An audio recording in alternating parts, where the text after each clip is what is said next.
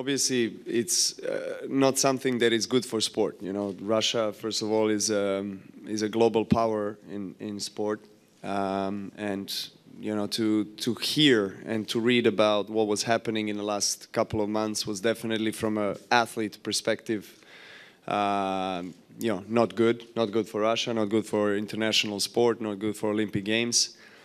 Whether or not that's correct, I cannot say anything about it because I don't know what was happening, honestly. I don't want to make any kind of stance there because, again, I don't have an adequate details about that case. But at least to some extent, I'm glad that there are some Russian athletes being part of the games.